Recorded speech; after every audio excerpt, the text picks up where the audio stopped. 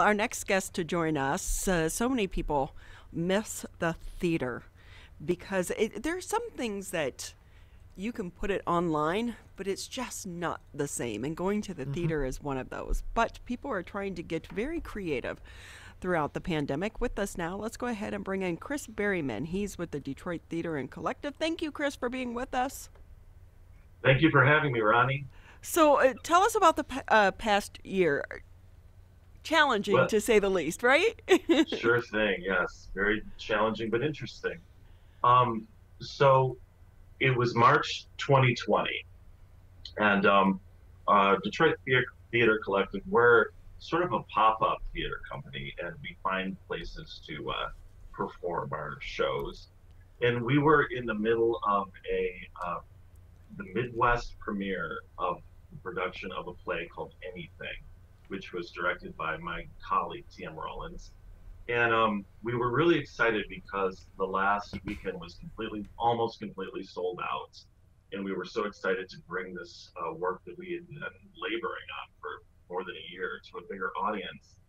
But then COVID really hit, and all the warnings were coming out of the media, and we had to have a little powwow. And like a lot of arts groups around the world, we had to shut down the show, and we also had to shut down operations for the indefinite future. So it was devastating for everyone, I think, but it was, I have to say that it just felt like somebody just pulled the floor out from under us. And I know a lot of people experienced the same thing. And with that, this has also been a year of change and opportunity. Yeah. How did you use that time to grow as an actor and as an author as well? Yes. Well, it's interesting how it came about. So basically, that I was just quarantined in my house in Detroit, watching the bleak news, and not really sure what was going to happen in the future. Zooming with friends, having cocktails on Zoom here and there. Um, but I started. This is going to sound a little woo woo, but it's really not. And I started having some interesting dreams, and they had these sort of strange pictures in them, some interesting voices and messages, and it kept happening. So I decided to write it down.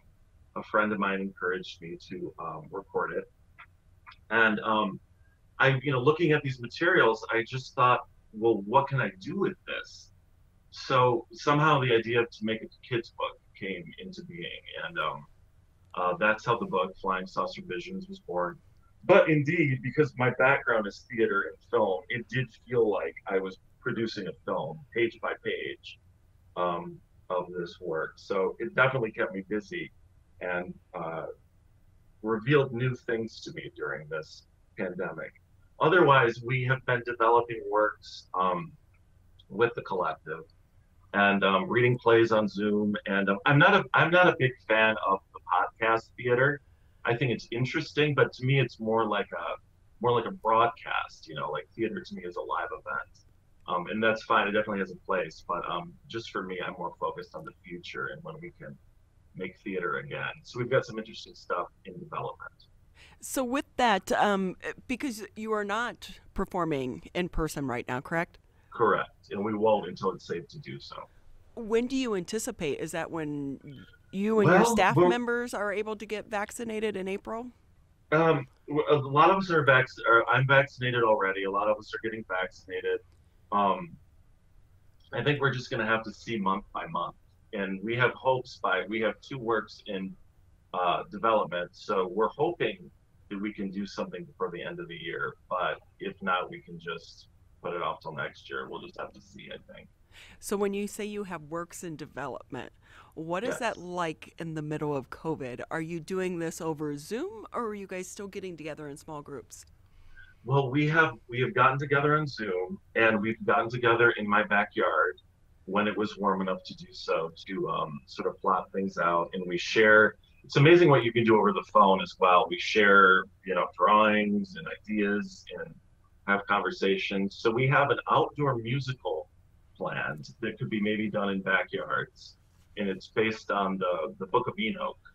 And and then there's another play that we have in development that will probably need a theater. So we're going to have to wait and see. That's a play called Mud, and we'll have to wait and see where we can actually gather in a more traditional theater setting for that one. We're talking with Chris Berryman. He is an actor and an author with the Detroit Theater Collective. As we continue to go on, when it comes to practicing, and because so much of it is feeding off of another person's energy, how have you had to adapt that throughout the COVID crisis? That's a really good point because that is the missing element, the live, um, this person-to-person communication and creativity. But the Zoom, this technology is interesting how what it can capture, and you can feel connected on some level, it seems. I don't think it's quite the same thing, but thank God that we have it because it has allowed some sort of connection and some sort of way to socialize and create. Um, but I'm just really excited because getting together outdoors, person to person, has started to happen again, and that is really making the creative juices flow once again. So typically, are your plays like just a few people, or are they larger productions? They are usually smaller ensemble pieces, and there's usually some sort of text involved. Some of them are older plays. We've done plays by um, Strindberg and Maeterlinck, stuff going back to the 1800s. But there's usually always, not always, but there's often an element of other media, of film and video, or puppetry, or movement involved in our production. So I like to sort of make a collage, so to speak, of work.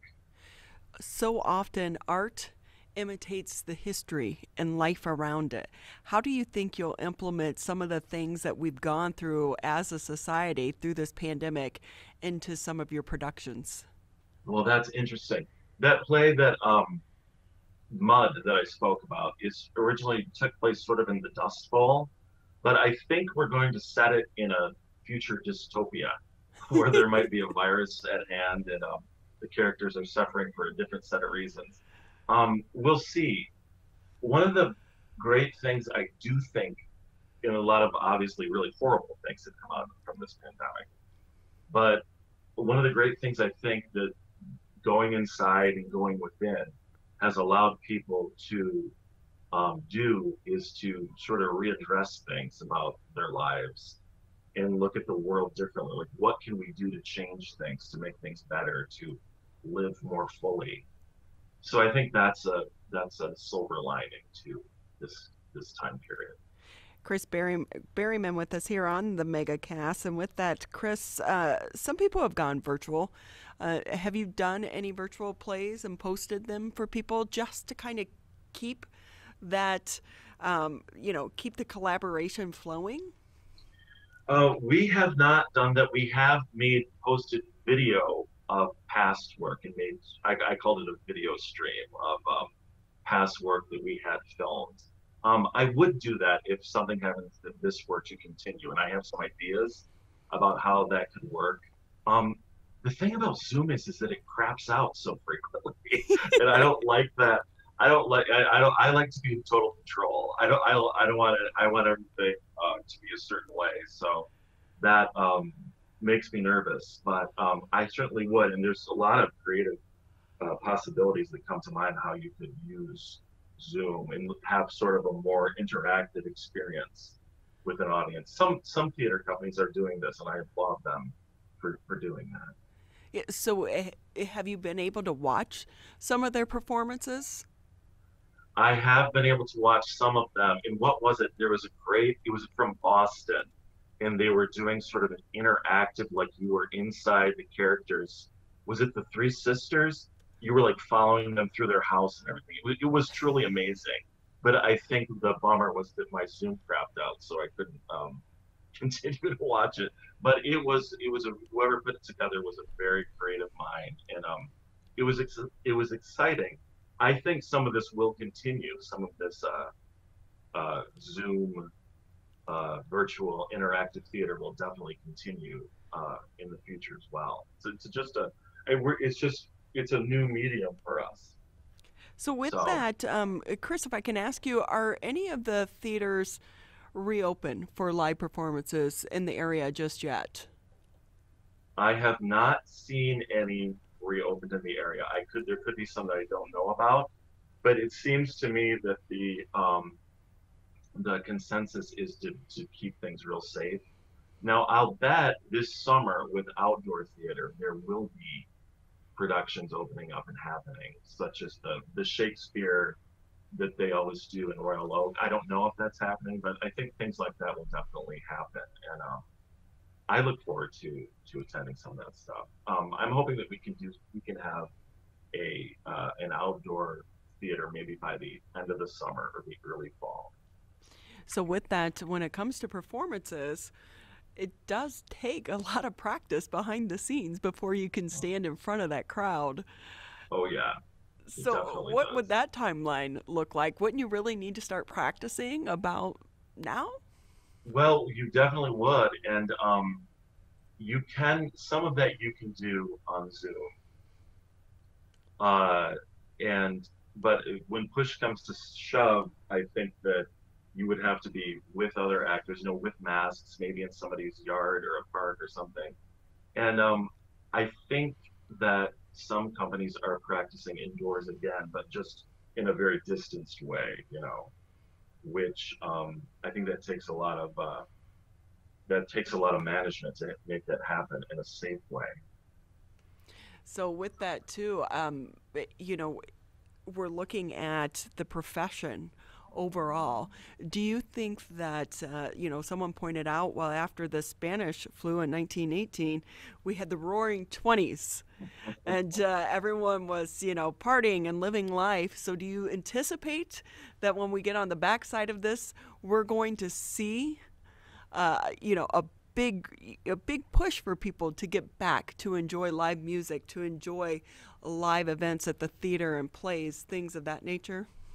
Oh yeah, I think it's gonna explode actually, and bars and restaurants. I mean, we're gonna have to be careful, I think, to remain because I don't know, guess we don't know about exactly everything about the virus, how it mutates and everything. But I think there will be a renaissance of the arts in different ways because people will be so excited, like you said about the Roaring Twenties. Everyone was so excited, after the Spanish flu and World War One to party together again, to recreate together again, and that will be wonderful, and I look forward to it. Oh, so many people looking forward to that. We're speaking with Chris Berryman, Detroit Theater Collective. He is an actor as well as an author. Tell us more about your children's book. Is it finished right now, It or are is you? finished and it is available. Yes, it is. Obviously, we think we talked about how it came about during the pandemic when I was cooped up. Um, it is a children's science fiction story geared for 9 to 12-year-olds, but I think adults would enjoy it as well. And it's the story about two worlds coming together through the eyes of a gifted young loner, a boy named Christian Foster Leon, and who befriends a group of extraterrestrial rebels, and how their friendship develops and what happens next as far as their adventures together. Is it your first book? It is. It is. So, what was it It's like exciting. to not only write it, but illustrations and getting it published? Did you self-publish? I did self-publish through a team-driven self-publishing company in Canada called Tellwell, and which basically means there was a lot of they helped me develop this thing, and even though I was making the choices, they hooked me up with a wonderful illustrator named Sheng Mei Li, and she brought this book to life. Really inspired me the way she made these sort of anime inspired illustrations, and yeah, it was sort of magical how it all came together. See, look at that. That's one of the great things that came out of the pandemic for you. Yes, absolutely, absolutely, no doubt about it. Is this something that you think you'll continue to explore? Uh, Yes, as you go Yes, I on? think I will. Not only with writing in general, publishing in general, but I'd also like to continue this story of Flying Saucer Visions in another form, just to keep the story uh, going as far as another book in the future. Chris Berryman with us here on the Mega Cast. He's with the Detroit Theater Collective. And with that, Chris, just another minute or two before we say goodbye for the day. Anything we didn't ask or touch on that you want the population to know? No, this was so wonderful that you were willing to talk to me. And one thing that we have touched on it, but it's just one thing that I just have to say that this horrible virus and this horrible pandemic offered me was going within and just finding ways to dig a little deeper for creative ways to live. And I'm still discovering, I'm still finding new things. But it's I think we're on the verge of something good, even though there's a lot of gloom and doom in the news. I'm inspired by the future, and I think there's going to be some interesting things happening.